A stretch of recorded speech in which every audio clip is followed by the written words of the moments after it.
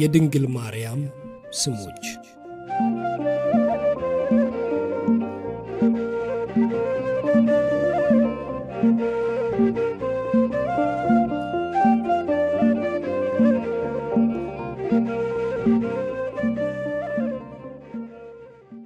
ስም ለፈጣሪም ሆነ ለፍጡራን ለመጠሪያነት ያገለግላል።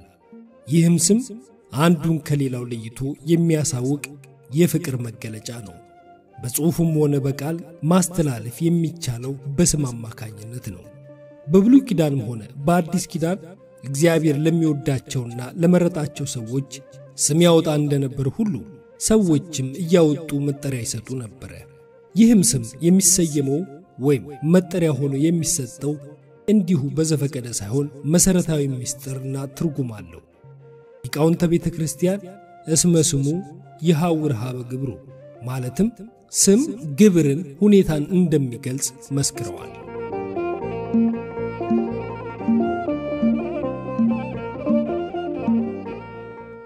የኢትዮጵያ ኦርቶዶክስ ተዋሕዶ ልጆች ምስክርነት ከስም አጠራሯ በመጀመር ለድንግል ማርያም ዘርፍ ወይም ቅጽል አሊያም ምትክ አድርገን የምንጠቀምባቸው ምስጢራዊና ትርጉም ያላቸው ንጽህናዋን፣ ቅድስናዋን፣ ድንግልናዋን ወዘተ የሚመሰክሩ በርካታ ስሞች አሏት። ስለመቤታችን ስሞች ሊቃውንተ ቤተ ክርስቲያን ካላቸው ፍቅር የተነሳ አብዝተው አመልተው አስፍተው አመስጥረው ከተረጎሙት ጥቂቱን እንደሚከተለው እናቀርባለን።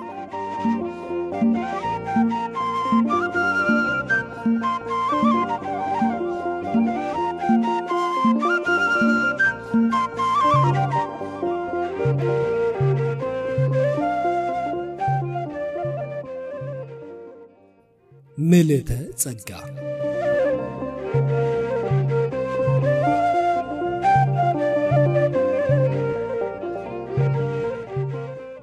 መጽሐፍ ቅዱስን ስናነብ ይህንን ቃል ከመቤታችን በቀር ለማንም እንዳልተነገረ እንረዳለን።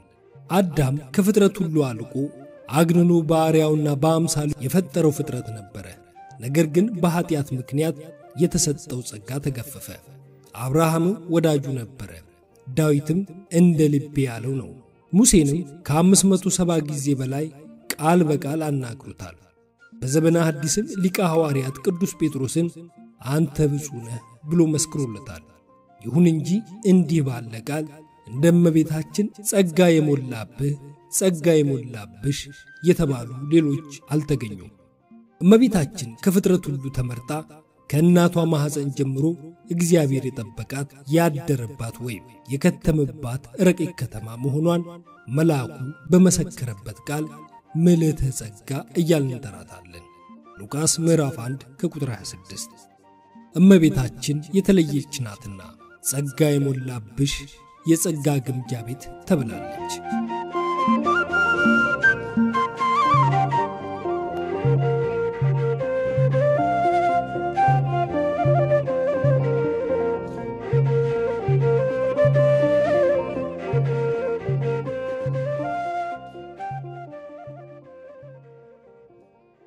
እምነ ጽዮን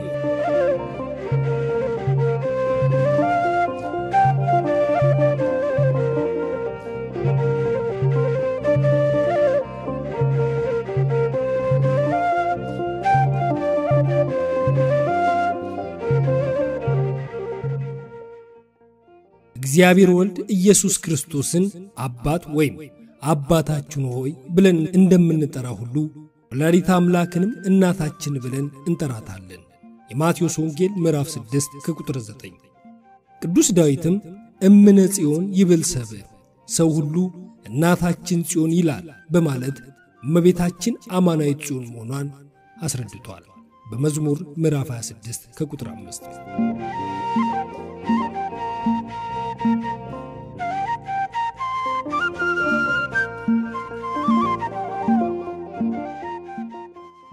እምነ ጽዮን ማለት እናታችን ጽዮን ነው።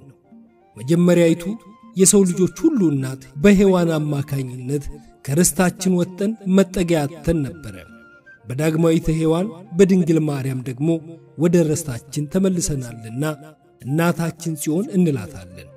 ጽዮን ማለት አንባ መጠጊያ ማለት ነው። መጽሐፍ ቅዱስም ድንግል ማርያም ጽዮን በማለት ይጠራታል። ነቢየ እግዚአብሔር ቅዱስ ዳዊት እግዚአብሔር ጽዮንን መርጧታልና ማደሪያውም ትሆን ዘንድ ወዷታልና እንዲህ ብሎ ይህች የዘላለም ማደሪያዬ ናትና በዚህ አድራለሁ መዝሙር 131 ከቁጥር 13 በማለት የተናገረው ትንቢት ፍጻሜ ልዑል እግዚአብሔር ከሴቶች ሁሉ ለይቶ ድንግል ማርያምን ለእናትነት የመረጣት መሆኑን ማደሪያውም ትሆን ዘንድ የወደዳት መሆኑን የሚያስገነዝብ ነው። መዝሙር 47 ከቁጥር 12 መዝሙር 86 ከቁጥር 5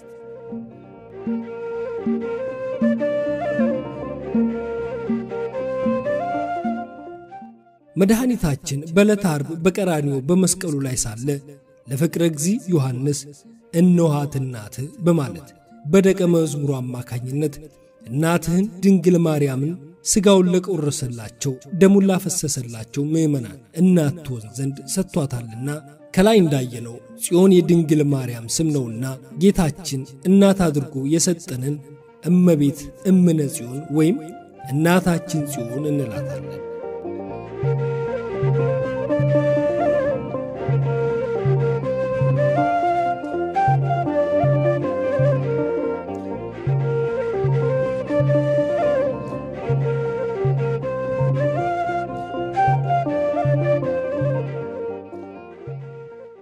እመብርሃን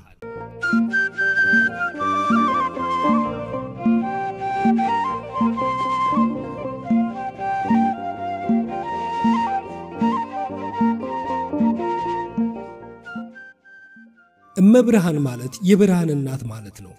እኔ የዓለም ብርሃን ነኝ ያለውን ብርሃን ዓለም ወይም የዓለም ብርሃን መድኃኔ ዓለም ክርስቶስ የወለደች ናትና የብርሃን እናቱ እመብርሃን ትባላለች።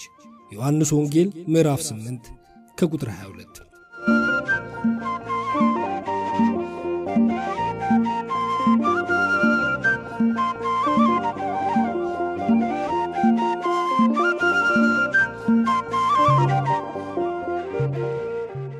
ጌታውን ይወድ የነበረ ጌታውም ይወደው የነበረ የከበረ ደቀ መዝሙር ቅዱስ ዮሐንስ ለሰው ሁሉ የሚያበራው እውነተኛው ብርሃን ወደ ዓለም ይመጣ ነበር በማለት የመሰከረለትን ጌታ በብስራተ መልአክ በግብረ መንፈስ ቅዱስ አማናዊን ወይም እውነተኛውን ብርሃን ጌታችንን 9 ወር ከ5 ቀን ጸንሳ የወለደች በመሆኗ እመብርሃን እንላታለን።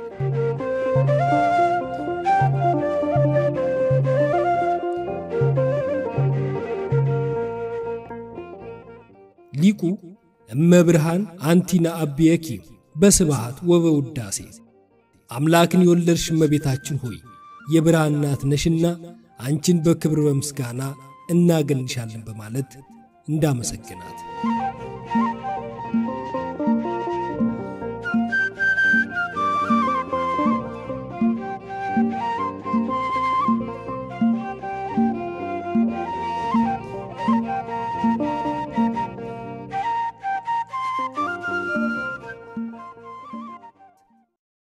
ሰዓሊተ ምሕረት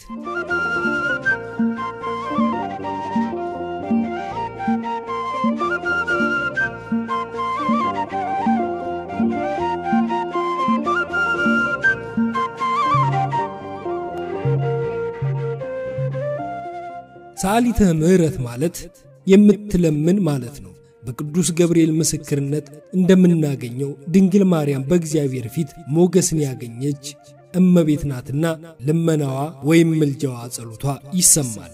የእናት ልመና አንገት አያስቀልስ ፊት አያስመልስ ነውና ሉቃስ ምዕራፍ 1 ከቁጥር 30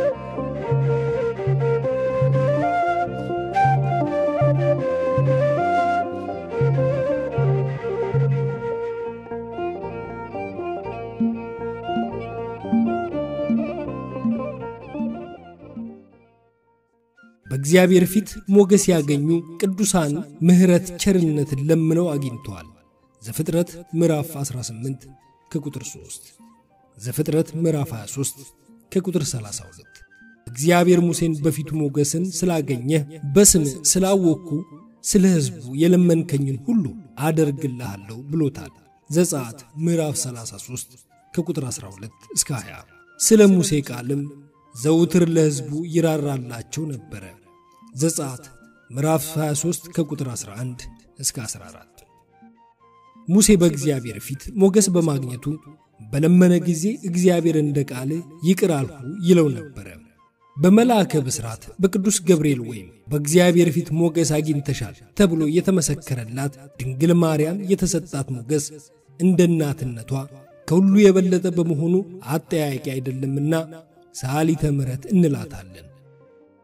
ማርያም ንጽሕት ድንግል ወላዲተ አምላክ ጀማምንት ሰዓሊተ ምሕረት ለውሉደ ሰብእ ንጽሕት ድንግል ማርያም የታመነች አምላክን የወለደች ናት። ለሰው ልጆችም የምህረት አማላጅ ናት። ዳሴ ዘማርያም ዘአርብ አንቀጽ 6።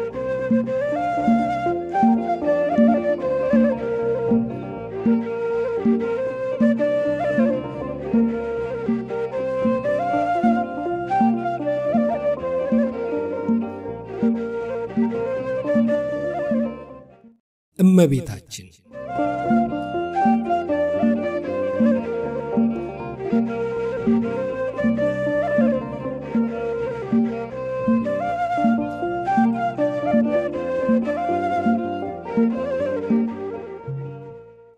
እመቤት ማለት በአንድ ቤተሰብ መካከል አስተዳዳሪና ኃላፊ ሆነች ታላቅ ሴት ማለት ነው። ሊቃውንተ ቤተ ክርስቲያን ማርያም የሚለውን በሚስጥራዊ ዘይቤ ሲተረጉሙ እግዝእተ ብዙሃን ወይም የብዙሃን እመቤት ብለው ተርጉመውልናል። በአዳምና በሔዋን አማካኝነት ወደ ዓለም የገባውን መርገም የሻረ ጌታ እግዚአብሔር ከእርሷ በመወለዱ እመቤታችን ወይም የብዙዎች እመቤት ትባላለች። ሮሜ ምዕራፍ 5 ከቁጥር 6 እስከ 11። እንዲሁም ዓለም ሁሉ በዳነበት በክርስቶስ የማዳን ሥራ ያመን ክርስቲያኖች ሁሉ በክርስቶስ አንድ ቤተሰብ በመሆናችን ቅድስት እናቱን ድንግል ማርያም እመቤታችን ናት። ዮሐንስ ወንጌል ምዕራፍ 19 ከቁጥር 26። ልጇ ጌታችን ነውና እርሷም እመቤታችን ናት። ሉቃስ ምዕራፍ 1 ከቁጥር 43።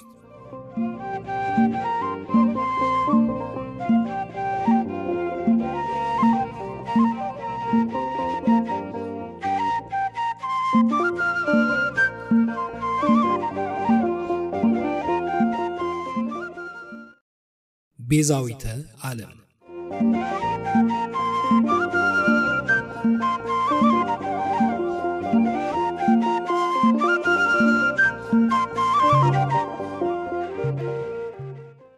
ቤዛዊተ ዓለም የዓለም መድኃኒት ማለት ነው። ድንግል ማርያም የዓለም መድኃኒት ኢየሱስ ክርስቶስን ያስገኘችልን በመሆኗ ቤዛዊተ ዓለም እንላታለን። በልጇ ቤዛነት ድነናልና ጌታችን መድኃኒታችን ኢየሱስ ክርስቶስ ለቤዛ ዓለም ለድህነት ዓለም በቀራንዮ ኮረብታ የቆረሰው ሥጋ ያፈሰሰው ደም ከድንግል ማርያም የነሳው በመሆኑ ቤዛዊተ ዓለም ትባላለች። ዕብራውያን ምዕራፍ 9 ከቁጥር 22።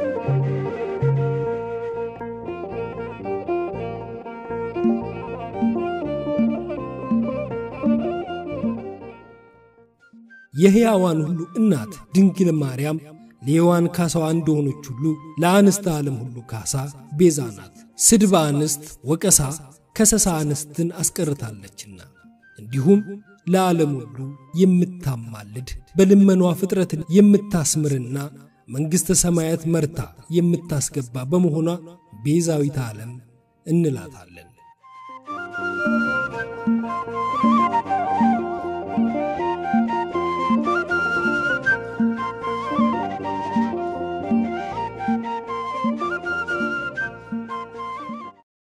ወላዲተ አምላክ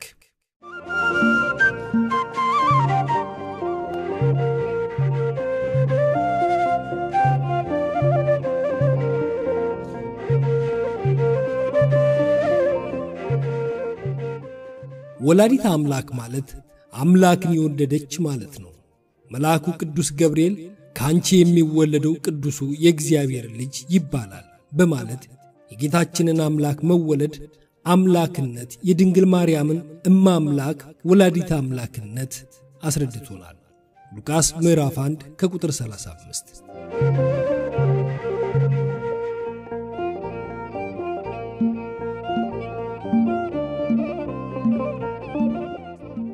ቅድስት ኤልሳቤጥም የጌታዬ እናት ወደኔ ትመጣ ዘንድ እንዴት ይሆንልኛል ሉቃስ ምዕራፍ 1 ከቁጥር 44 በማለት እንዳስረዳችው ድንግል ማርያም ጌታችንን የወለደች የጌታችን እናት ናትና ወላዲተ አምላክ እንላታለን። ድንግል ማርያም ወይም ወላዲተ አምላክ አምላክን የወለደች ተብላ እንድትጠራ ለመጀመሪያ ጊዜ በ431 ዓመተ ምህረት በኤፌሶን ከተማ በ200 ሊቃውንተ ቤተ ክርስቲያን አማካኝነት ተዘጋጅቶ በቅዱስ ቄርሎስ አፈ ጉባኤ የተመራው ሶስተኛ የዓለም አቀፋዊ የቤተ ክርስቲያን ሲኖዶስ ነው። በዚህ ጉባኤ የቀረበው የንስጥሮስ የክህደት ትምህርት ድንግል ማርያም ወላዲተ አምላክ ልትባል አይገባም የሚል ሲሆን ሊቃውንተ ቤተ ክርስቲያን ንስጥሮሳዊውን ትምህርት አውግዘው ድንግል ማርያም ቅድመ ዓለም የነበረውን አምላክ ለዘመነ ሥጋ ስለወለደችው በእውነት አምላክን የወለደች ወይም ወላዲተ አምላክ ናት በማለት ትምህርተ ሐዋርያትን አጽንተዋል። በቤተልሔም በከብቶች ግርግም ከድንግል ማርያም የተወለደው የዓለም ፈጣሪ እግዚአብሔር ነው። ስለዚህ ድንግል ማርያም እመእግዚአብሔር ወላዲተ አምላክ ተብላ ትጠራለች። አንደኛ ዮሐንስ ምዕራፍ 5 ከቁጥር 20፣ ቲቶ ምዕራፍ 2 ከቁጥር 13።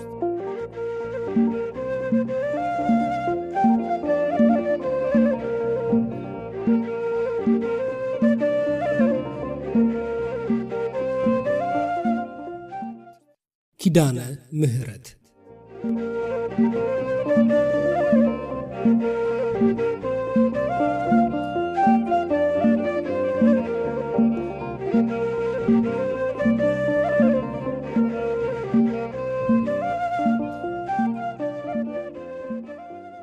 የሰራዊት ጌታ እግዚአብሔር ማዕቱ በምህረት ቁጣውን በትዕግስት በመመለስ የሰውን ሕይወት ለዘላለሙ ለመጠበቅ በመጀመሪያ ከስህተቱ በንስሐ ከተመለሰው ከአዳም ቀጥሎም ከጻድቁ ኖህ ከዚያም በእምነትና በምግባሩ ቀናነት እግዚአብሔር ወዳጅ ተብሎ የተሰየመው ከአብርሃም ከሌሎችም ቅዱሳን ጋር ለመላው የሰው ዘር የሚሆን የምህረትና የበረከት ቃል ኪዳን ገብቷል።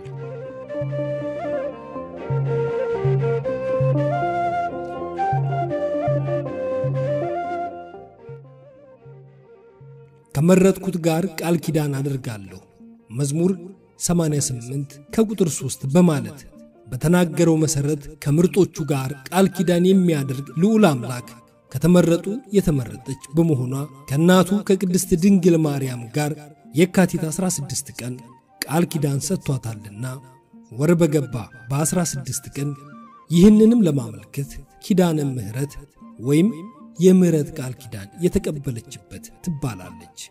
በዚህም ምክንያት በእንተ ማርያም መሐረነ ክርስቶስ ቅድስት ሆይ ለምኝልን በእንተ ስማ ለማርያም ወዘተ በማለት የተሰጣትን ቃል ኪዳን መማፀኛ በማድረግ እንጠራታለን። ምሳሌዋ የሆነች ሐመረ ኖህ ወይም የኖህ መርከብ በተሰጣት ቃል ኪዳን ከማያይሃ ወይም ከጥፋት ውሃ ነፍሳትን እንዳዳነች ቅድስት ድንግል ማርያምም በተሰጣት ቃል ኪዳን ከመከራ ሥጋ ከመከራ ነፍስ ታድናለችና ኪዳነ ምህረት ወይም የምህረት ቃል ኪዳን የተሰጠሽ እንላታለን።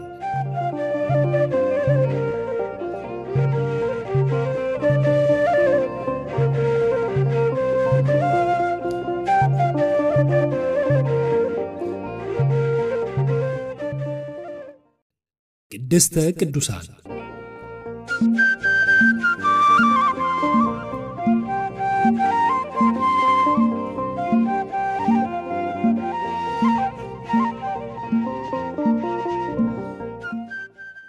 ይስም ከፍጡራን በላይ ከፈጣሪ በታች ለሆነች ቅድስት ድንግል ማርያም ንጽህናና ቅድስና መገለጫ ሆኖ የተሰጣት ልዩ ስም ነው። ቅድስተ ቅዱሳን ማለት ከተለዩ የተለየች፣ ከተመረጡ የተመረጠች፣ ከተከበሩ የተከበረች ማለት ነው። ሊቁ ቅዱስ ኤፍሬም ሶርያዊ ድንግል ማርያምን ባመሰገነባት ክፍል ተሰመይኪ ፍቅርተ ወብርክት እማንስ አንቲ ውቱ ዳግማይት ቀመር በእንተ ተሰመይ ቅድስተ ቅዱሳን ከሴቶች ሁሉ ተለይተሽ የተባረክሽ ሆይ የተወደድሽ ተባልሽ ከተለዩ የተለየሽ በማለት ቅድስናዋን መስክሯል። የይሁድ ውዳሴ ማርያም አንቀጽ 1 ከአንስተ ዓለም ተለይተው ቅድስናን ገንዘብ ያደረጉ በርካታ ሴቶች ቢኖሩም ድንግል ማርያም ግን የነዚህ ሁሉ ፊት አውራሪ ወይም ግንባር ቀደምና ከሌሎች አንስት የተለየች ቅድስት ወይም ቅድስተ ቅዱሳን ትባላለች። አንቺ ከሴቶች ሁሉ ተለይተሽ የተባረክሽ ነሽ በማለት መልአኩ ቅዱስ ገብርኤል መስክሮላታል። ሉቃስ 1 ከቁጥር 28 ከዚህም ጋር በተግባረ ቃል ቅዱስ ኤፍሬም በውዳሴው የአቢ ክብራ ለማርያም እምኩሎሙ ቅዱሳን ከቅዱሳን ክብር የማርያም ክብር ይበልጣል ዘረቡ ቅዳሴ ወማርያም አንቀጽ 7 በማለት የድንግል ማርያምን ቅድስና መስክሯል። ከዚህም የተነሳ በከበረ ስሟ ቅድስተ ቅዱሳን እያለን እንጠራታለን።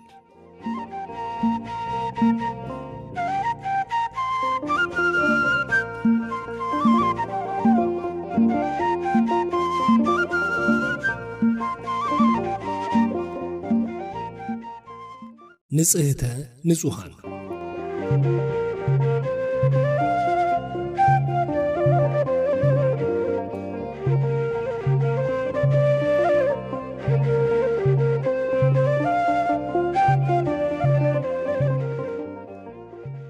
ነጽሃ ነጽ አካለው ግስ ሲወጣ ሲሆን ንጽሕት ማለትም የነጻች የጠራች ማለት ነው። ቅዱሳት መጻሕፍት ስለ ንጽሕና ዘንጹ ልቡ ወንጹ ደዊሁ እጆቹም ልቡም ንጹህ የሆነ ልበ ንጹሆች ብፁዓን ናቸው ንጽሕናን ይለብሳሉ። ሕያዋት ወንጹሃት ሕያዋንና ንጹሃን ንጽሕት ወብርህት የነጻች የምታበራ በማለት የንጽሕናን ሁኔታ ያስረዳሉ። መዝሙር 23 የማቴዎስ ወንጌል ምዕራፍ 5 ከቁጥር 8 ራእይ ምዕራፍ 18 ውዳሴ ማርያም ዘአርብ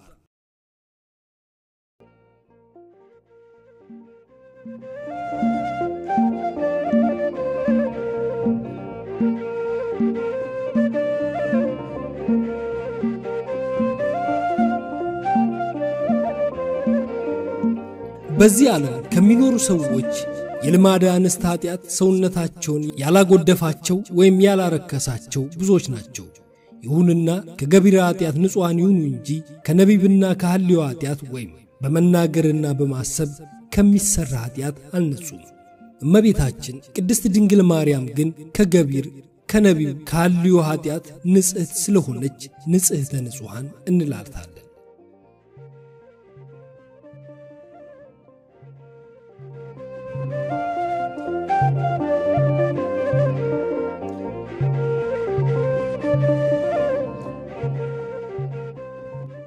ወትረ ድንግል ወይም ዘላለማዊት ድንግል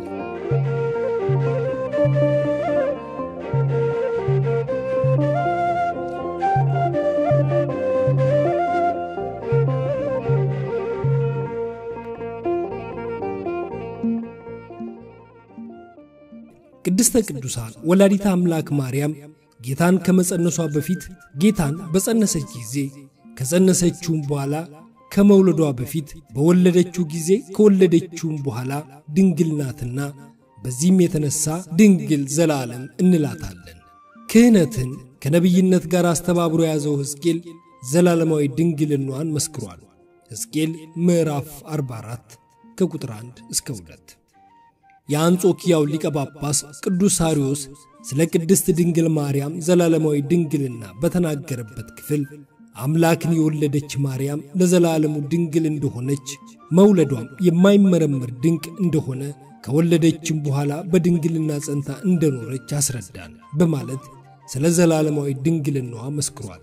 ኢሳይያስ ምዕራፍ 7 ከቁጥር 14 ሉቃስ ምዕራፍ 1 ከቁጥር 27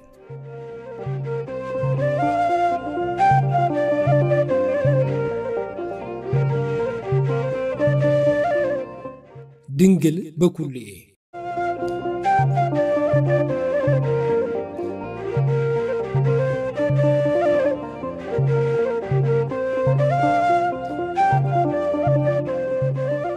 ድንግል በኩልኤ በሁለት ወገን ድንግል ማለት ነው።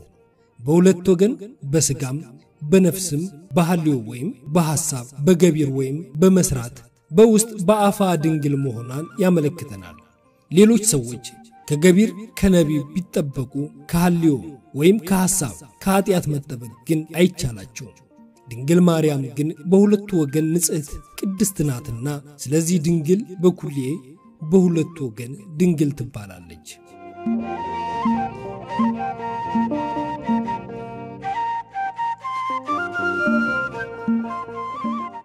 ድንግል ወእም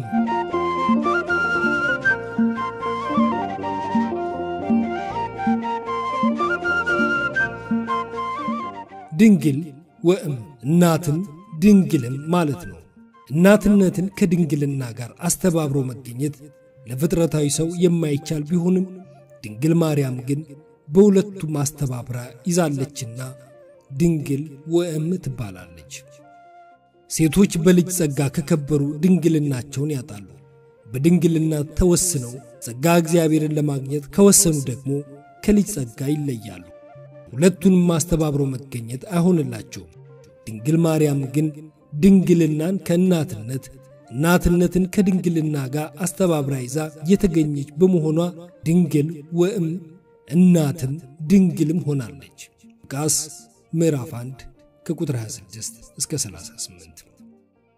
ልጇ ክርስቶስም አምላክ ወሰብእ ፍጹም አምላክ ፍጹም ሰው ሲባል እንዲኖር እርሷም ድንግል ወእም ስትባል ትኖራለች።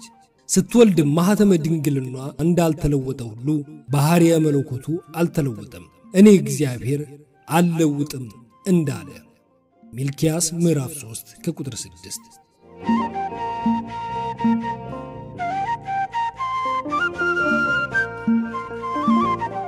ከላይ የተጠቀሱት ሁሉ ምስጢራዊና ትርጉም ያላቸው የእመቤታችን ስሞች የተገለጹት ወይም የተነገሩት በራሱ በልዑል እግዚአብሔር እንዲሁም በቅዱሳን ነቢያት፣ በቅዱሳን ሐዋርያት፣ በቅዱሳን ጻድቃን፣ ሰማዕታትና በሌሎችም ቅዱሳን አባቶች ነው።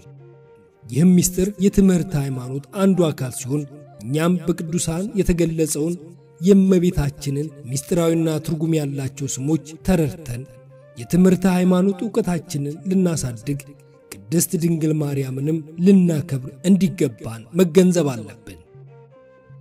የቅዱሳንም አስተምሮ ይህ ነውና ስም አጠራሯ የከበረ ቅድስተ ቅዱሳን እመብርሃን ሰዓሊተ ምሕረት ድንግል ወእም ወላዲተ አምላክ እየተባለች የምትጠራ ድንግል ማርያም ረድኤትና በረከቷ አማላጅነቷ አይለየን። አሜን። ወስብሐት ለእግዚአብሔር።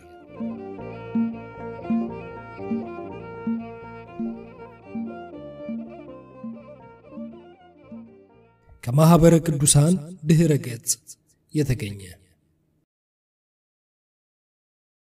ስብሐት ለአብ ዘፈነወ ወልዶ ውስተ ማኅፀነ ድንግል ስብሐት ለወልድ ዘተሰገወ እምኔሃ ስብሐት ለመንፈስ ቅዱስ ዘቀደሳ ወአጽንዓ ወአንጽሐ ዓለምን ለማዳን አንድ ልጁን ወደ ድንግል ማኅፀን ለላከ ለአብ ዓለምን ለማዳን ከርሷ ሰው ለሆነ ለወልድ እርሷን ላከበራት ባለመለወጥም ላጸናት በንጽሕናም ለጠበቃት ለመንፈስ ቅዱስ ምስጋና ይሁን።